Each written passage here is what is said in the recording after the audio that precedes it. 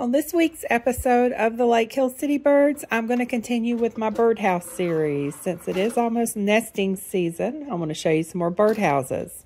This one is going to be a birdhouse one of my mother-in-law's friends got for her. These are from the Chattanooga Bluebird Society.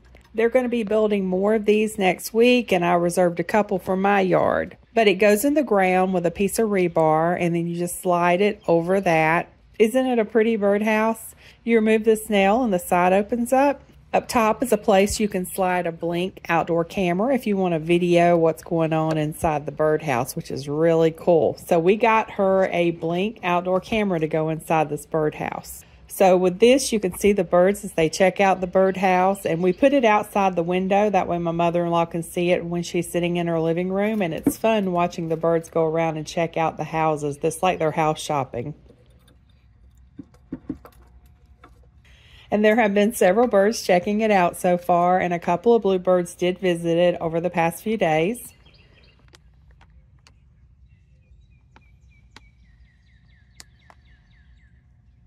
And here's some bird footage.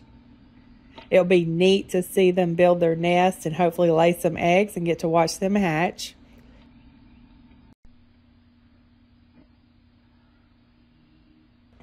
I'm not going to be posting a cooking video on Wednesday like I normally do, since I've been asked to participate in a collaboration hosted by Greg at Greg's Cumberlatcha Kitchen. He does a Marching into Casseroles collaboration every year, and he has invited me to attend again this year. I attended last year as well.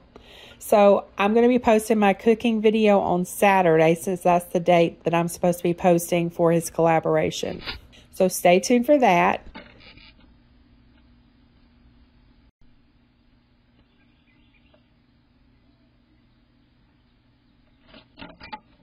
I may post some short videos before then if I have time.